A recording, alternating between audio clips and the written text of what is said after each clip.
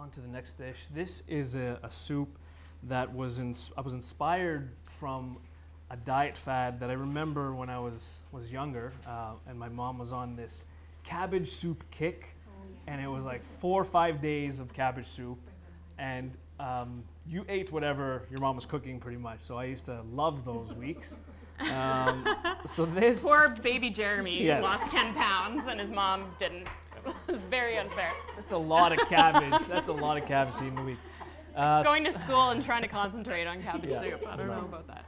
So this is going to be a little bit of a play at that. We're going to use some really, really nice, vibrant flavors. One of my favorite types of cuisine.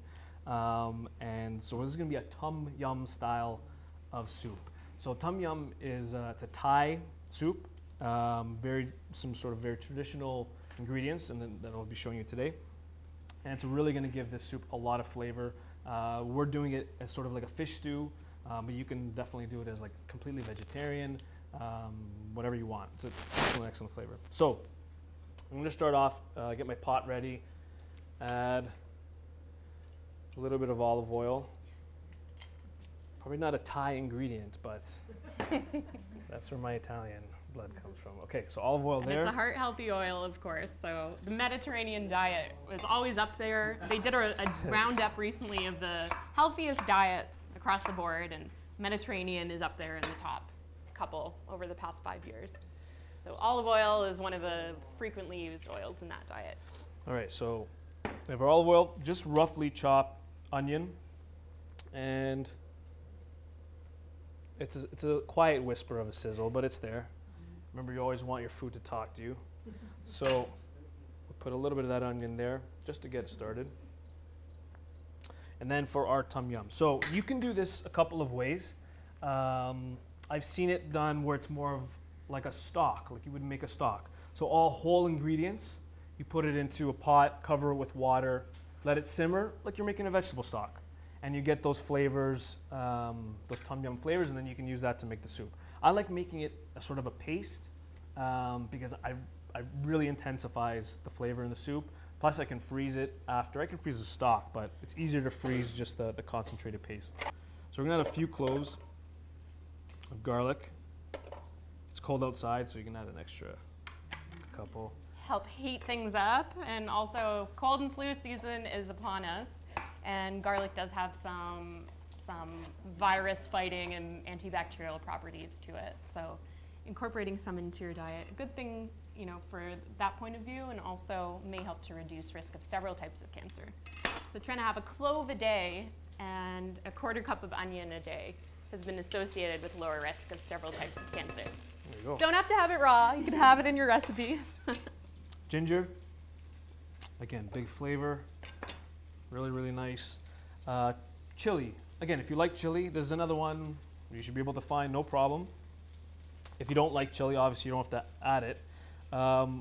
What I like to do is leave the seeds if you like it spicy. If you don't, especially with these like little red Thai chilies, sort of scrape away the seeds and the little white vein in the middle. That's where most of the heat is. And you can take that out. And you'll get a little bit of heat, but it's mostly just that sort of fruity flavor from the chili that is really, really nice. Now, one thing that a lot of people don't do is they never taste the chili pepper before they put it into their food.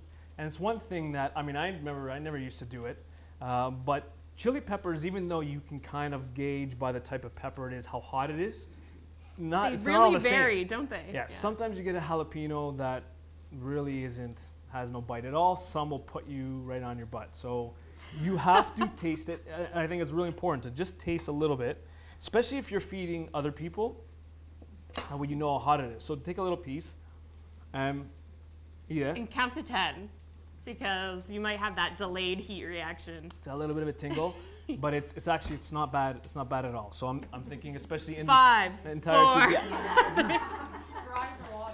Yeah. Christy switched the peppers on me. So now I know exactly how hot it's going to be. If I'm running to the fridge for a cup of milk, okay, maybe I'm not going to put as much inside the soup or whatever recipe. Depends how much you like your friends and family. Yeah. So something like that, it's always good to try it first. Okay, so chili in.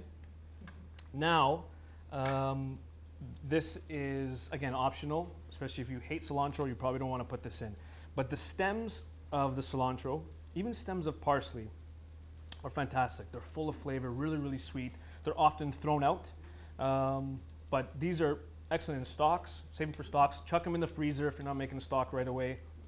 And then when you're making a stock, you can throw them in. Excellent flavor. And pastes, rubs, beautiful. I love free ingredients. Or Yes. things that come with your ingredients that you usually throw away. There's a use for a lot of them. So the stock's gonna go in.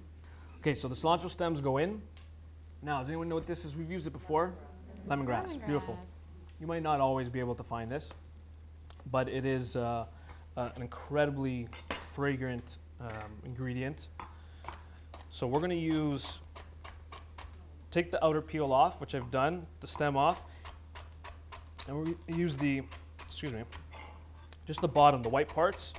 When I get up to the stalky bit, you can clean it up a bit, but this is good just to throw in. You can just throw this whole into the soup. Again, freeze it, throw it into a stock. It gets really, really fibrous at this point, so you'll be chewing on it for a while. So just the really nice white part right at the bottom. That's gonna go in. If you couldn't find the lemongrass, could you just put some lemon juice?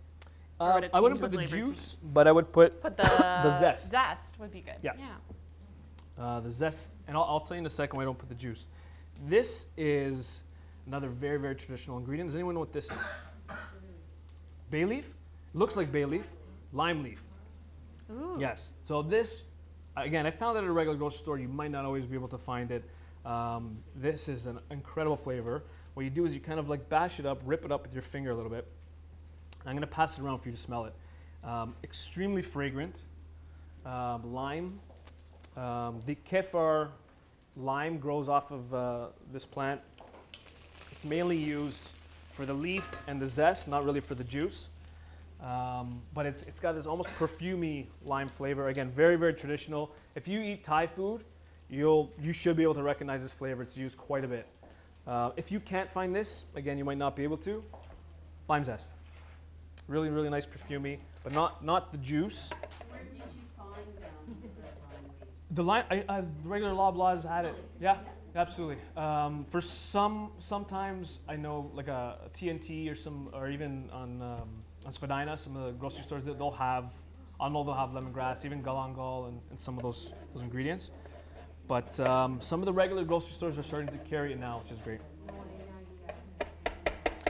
So if we can't find lime leaf, lime zest will work just fine. I did find it, so You're gonna do both for extra I'm lime gonna flavor. just tear it up, put it in there. I'm not gonna put the juice because I want the juice just to sort of finish the soup. If I were to put something very nice and fresh and citrusy like the juice ahead of time, you're gonna lose that sort of freshness in the lime juice. So save it to the end. So the last ingredient is my favorite, fish sauce. Again, very, very traditional. If you eat Thai food, a lot of cuisine actually, not even just Thai food, but they'll use some sort of fermented fish Oyster sauce. sauce Oyster and sauce. Chinese food. Worcestershire sauce. Another one. That is W sauce. that's fermented anchovies. That's what gives it the flavor. So it's used quite a bit for what Christy said before. Umami flavor. So that savory flavor, that really, really nice. It doesn't come across as fishy when you use just a little bit. It sort of melts through everything else. But again, beautiful ingredient. You can find it pretty cheap. Does it have as much sodium as soy sauce? It has probably not as much as soy, but it does have, it has quite a bit. So that's why I'm not adding any salt to this. Yeah, and then you can taste it after to see where you're at, but it does have sodium. The good ones, the good fish sauces, like you can get, there's so many different types of fish sauces. The ones I like are literally just anchovies, and then they'll have salt. Like 2 ingredients and water, obviously. But yeah, just a little bit, that's all you need. So we're gonna buzz that up.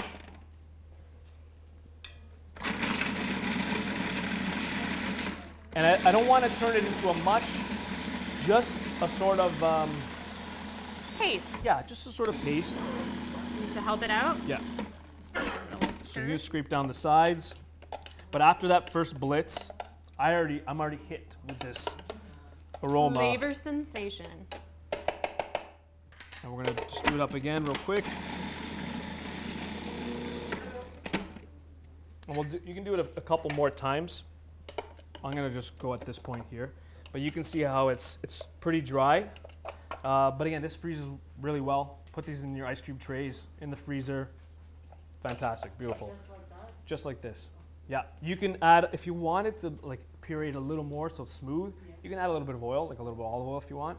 But I like it kind of just like this. Really, really nice and fresh. So I'm gonna add, and you guys can tell me as soon as you smell it, but I'm gonna add a couple tablespoons.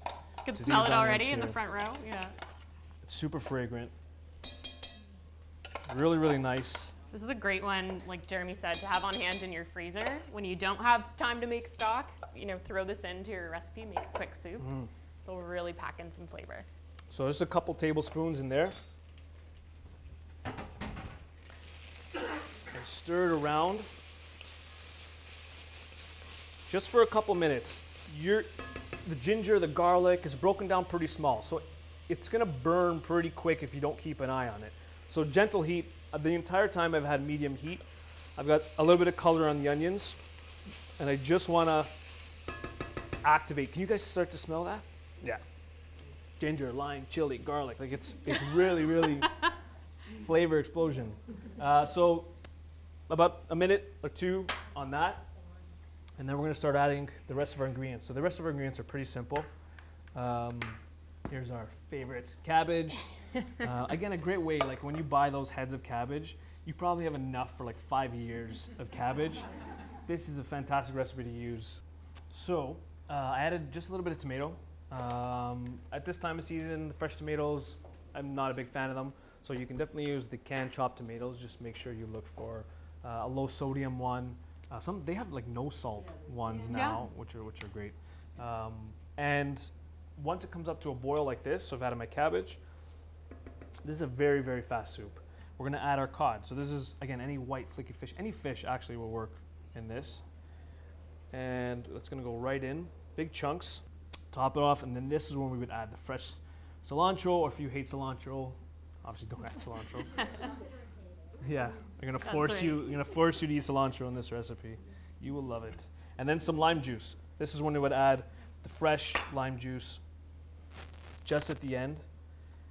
And that's it. This is a really, really fantastic soup for the summer, or not the summer, the summer anytime. soup. Anytime.